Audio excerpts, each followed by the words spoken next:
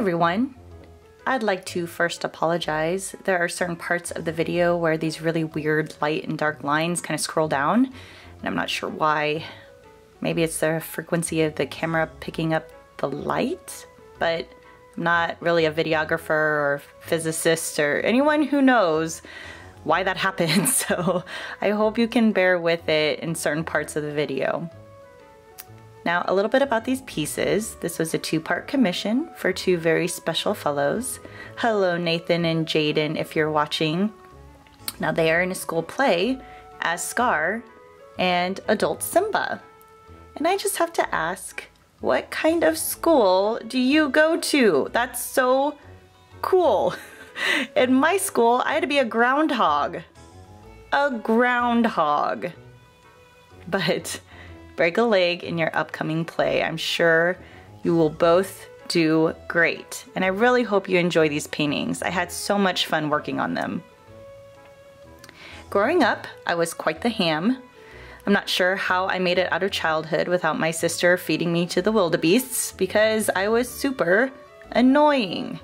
Looking back on family videos, it would be a really lovely, serene, and calm moment with everyone opening up presents or at a picnic or some type of family function, and then boom, I would spontaneously jump in front of the camera, do something really dumb, and then hop out. You can also hear me in the background squealing about something, either out of delight or fear, panic. And it was usually over something pretty trivial. Almost every year, my family will sit by the Christmas tree with eggnog, and we will re-watch incredibly embarrassing home videos of my sister, our cousins, and me doing various things, whether that be singing, dancing, performing. My goodness, we thought we were so cool, when in reality, it was just kids hopping around to Criss Cross's Jump Jump. We deserve to be on Broadway though in our minds. Where is my agent? All I can say is thank God we didn't have the internet or Facebook back then for all of our performances to be uploaded. Those videos still plague us all to this day. And the day Abner saw those and didn't run away was the day I knew we were meant to be. Jokes aside, I had a very wonderful childhood. We were held to a high standard in school and expected to work hard for our allowance. I usually had glowing remarks, except was constantly told I was a social butterfly or she talks a little too much during class.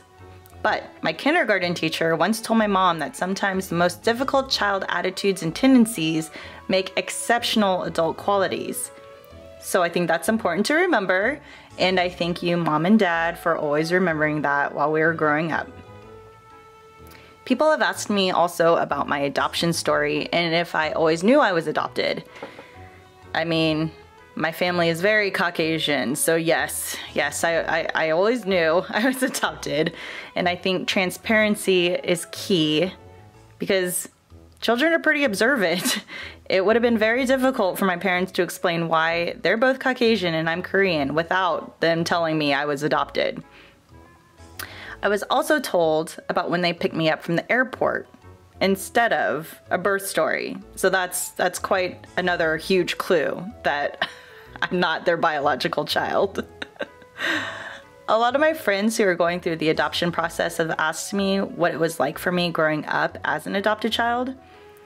I mean, it's difficult to pinpoint something like 5 telltale signs you're adopted or these easy tips for being adopted.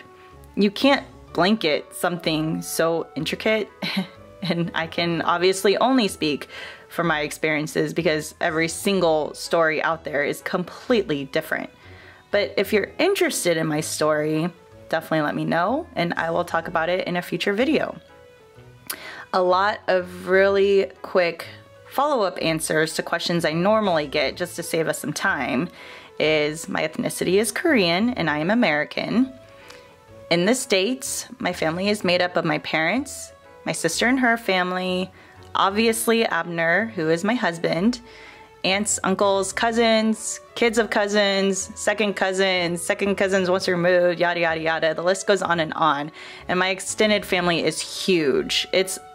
They're fantastic. I love everyone in my family. I have met my birth family who are all in Korea. I have several siblings over there and they have some kids as well. Something that is important to remember, on a serious note, let's get serious for a second. Something important to remember, whether you're adopted or not, is we all have struggles. Everyone has struggles of some magnitude, no matter how great the situation can be or is. Just know that you're loved and continue to trust the people who are continuously showing you every day that they love you. Focus on the love you have around you as opposed to what you're told you should have.